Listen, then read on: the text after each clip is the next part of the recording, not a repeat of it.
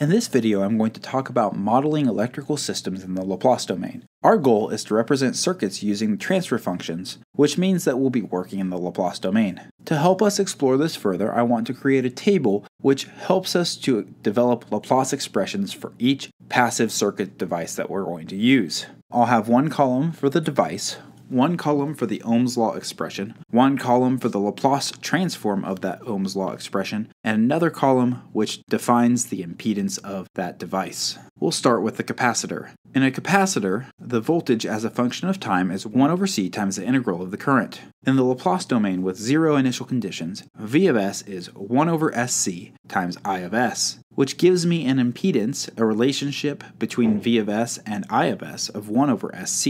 For an inductor L, V of t is L di dt. With zero initial conditions in the Laplace domain, V of s is SL I of s, which gives me an impedance of SL. For a resistor in the time domain, V of t is just I of t times R. In the Laplace domain, V of s is just R, which is a scale factor, times I of s, which gives me an impedance of R. It turns out that these impedances look just the same as in phasor form, if you're familiar with phasors, except that I've replaced j omega with s. I also want to note that this impedance represents the transfer function V of s over I of s for each of these devices.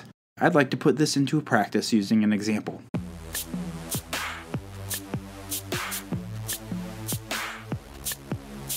I'm going to start with a single loop because it is easy for us to understand. I have a voltage source V of t and then an LRC circuit. I'm looking at the output voltage across that capacitor, Vc of t, and there's a time domain current I of t as well, and what I'd like to find is the transfer function Vc of s over V of s. That's the relationship between the input voltage, V of s, and the output voltage, Vc of s. In order to solve this, I need to create an equivalent Laplace circuit. Let's start with establishing the impedances. L converts to SL, R stays as R, and C converts to 1 over SC. V of t becomes V of s, and Vc of t becomes Vc of s. In addition, I of s replaces I of t. I can redraw my circuit so that way I'm clear on what has happened. Then I'm going to use Kirchhoff's voltage law, which says that the sum of voltages around a loop is equal to 0. Starting in the lower left-hand corner and working my way in a clockwise fashion, I get negative Vs plus SL I of s, that's the voltage across the inductor, plus R I of s, voltage across a resistor, plus 1 over SC I of s, which is the voltage across the capacitor. I also need to notice that Vc of s is just 1 over SC I of s, which I can solve for I of s. It's equal to SC Vc of s. Let's collect terms together. I've got V of s is equal to, in parentheses, SL plus R plus 1 over SC, close parentheses, times I of s. If I multiply all of this by s, I can clear the s out of the denominator of 1 over SC.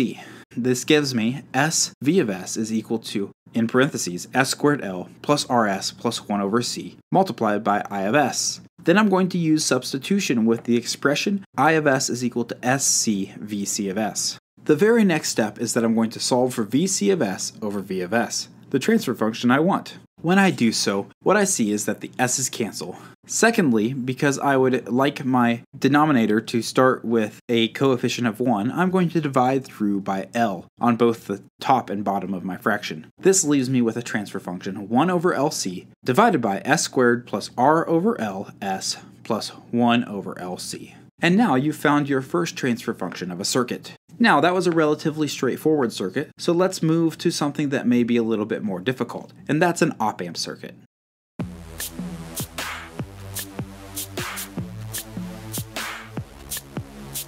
In this example, I would like to find the transfer function V naught of s, the output voltage, over Vi of s, the input voltage. And I have a op-amp inverting configuration with Vi of t as the input, V naught of t as the output. Connected to that input voltage, I have 10 kiloohms, and then in the feedback part of the op-amp, I have kiloohms in series with a 5 microfarad capacitor. To complete this, I need to recall how op-amps work. I'll remind you that in an ideal op-amp, I've got two input terminals, V- and V+, and an output terminal. And in this ideal case, V+ equals V-. The terminal voltages are the same. There is zero differential input voltage. In addition, the input current, IN, is equal to 0, so there is no current that goes into the plus or the minus input terminal. The next thing I'm going to do is find the Laplace equivalent circuit. The only thing that we really have to convert other than Vi of t to Vi of s and V naught of t to V naught of s is that capacitor, which is 1 over s times the capacitance, which is 5 microfarads, which yields 200k over s.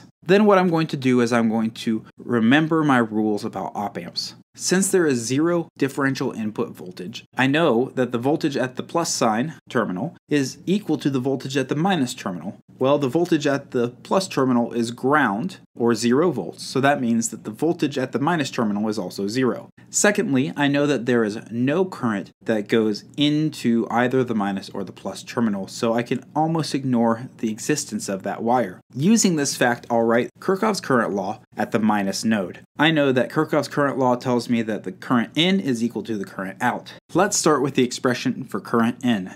That is the voltage drop across the 10K resistor divided by that 10K resistor. So that's Vi of s minus 0 over 10K. On the other side of the equation, I am going to take the voltage drop across the series connection of the 100K resistor and the capacitor divided by that series connection. So I've got 0 minus V naught of s over 100K plus 200K over s.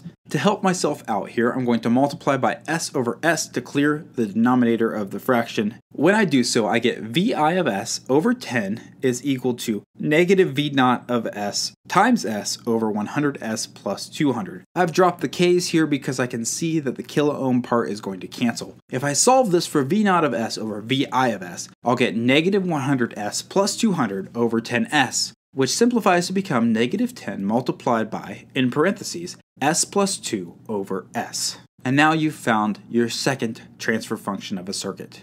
Hopefully this video has provided you with enough theory and examples to get you started. As always, thanks for watching.